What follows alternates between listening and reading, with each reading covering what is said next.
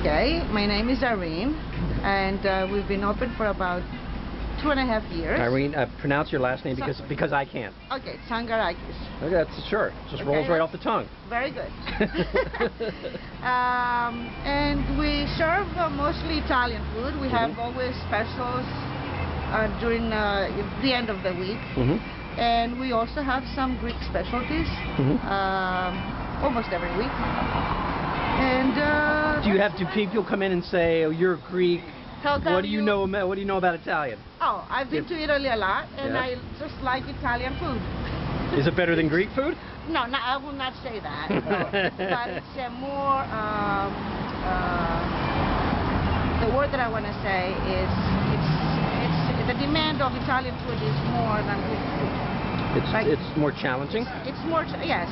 Okay. I think more varied. You have a lot more variety. Yeah, they do have a lot more variety. Greek food is delicious. I'm sure you've been to Greek restaurants and you've tried it.